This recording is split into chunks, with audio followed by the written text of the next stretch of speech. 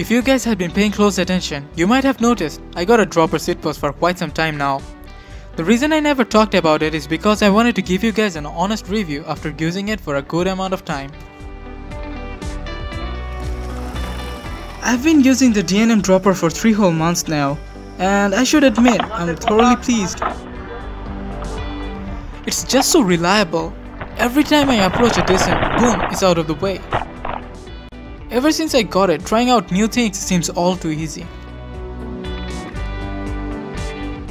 If it's going down a flight of stairs or bunny hopping over curves, it gives you that extra boost. Although it's only 100 mil of travel, for a short guy like me, that's all I need. The build quality is robust. It takes its fair share of beating without breaking a sweat. The cable that comes in the box is meant for your top tube only. I got myself a longer set of cables to pass it down my bottom tube. It looks cleaner that way. However, there was this one problem. The cable kept brushing against the rear wheel when the seat was down. But it's not something a Velcro can fix, or a hook and loop, whatever you like to call it.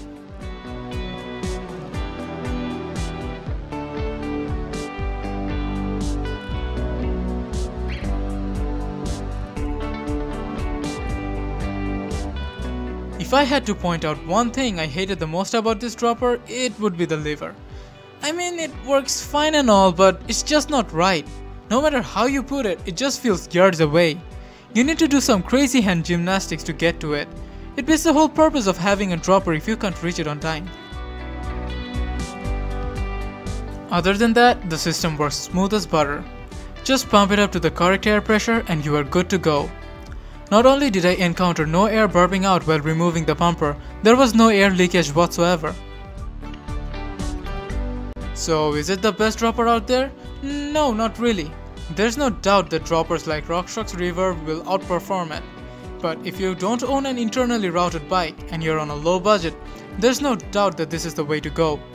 If you have never used a dropper before, you would not know what big of a difference it makes just being able to slap it out of the way on the descents and have it back up on the pedal sections.